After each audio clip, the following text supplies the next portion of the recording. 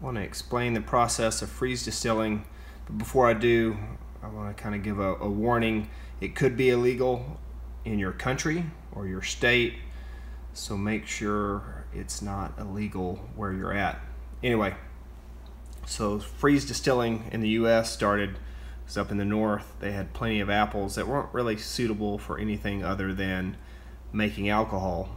The grains weren't available to them or not in the quantities needed, and so they used the apples to make apple cider or hard apple cider, and then they concentrated the alcohol in it by freeze distilling it, by jacking it. That's where the phrase jacking or getting jacked up comes from, is from applejack. So let's just pretend this is wine. It may or may not be wine, and let's say it's 7% alcohol. So you take that.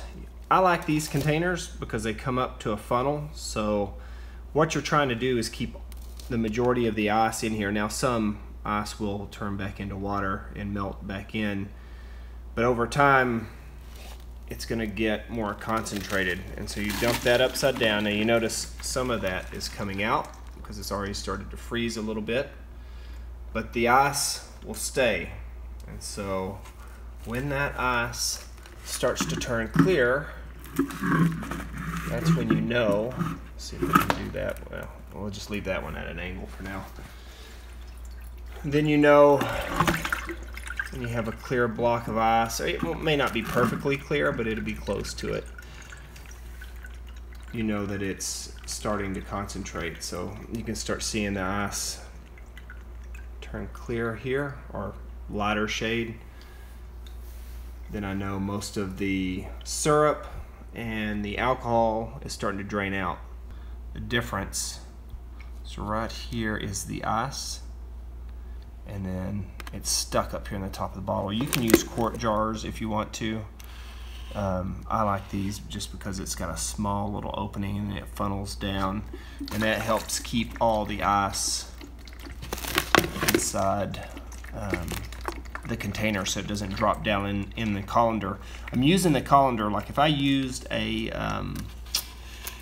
like a quart jar, it could fall out of that quart jar and the colander would keep it there. You could drop all the ice in the colander, but you're more than likely to have more water get collected than you would if you use this method.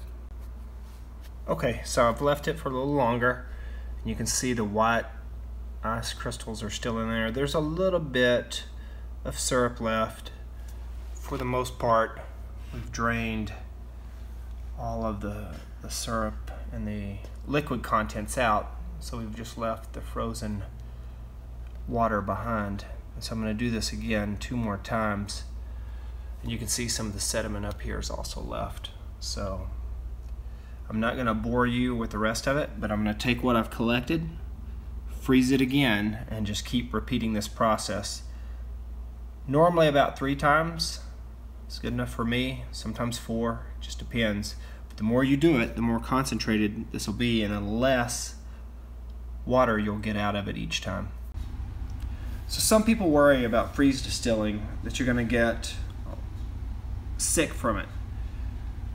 Like when you distill, when you do traditional distilling, you have the heads, hearts, and tails. So you throw away the heads and the tails, you keep the hearts. That's the best part. The heads could make you sick, could even cause you to go blind if you distilled it the wrong way. That won't happen with freeze distilling. So if I had 3 small bottles of wine and I drank those, that's equivalent to me drinking 1 of those small bottles that had been freeze distilled.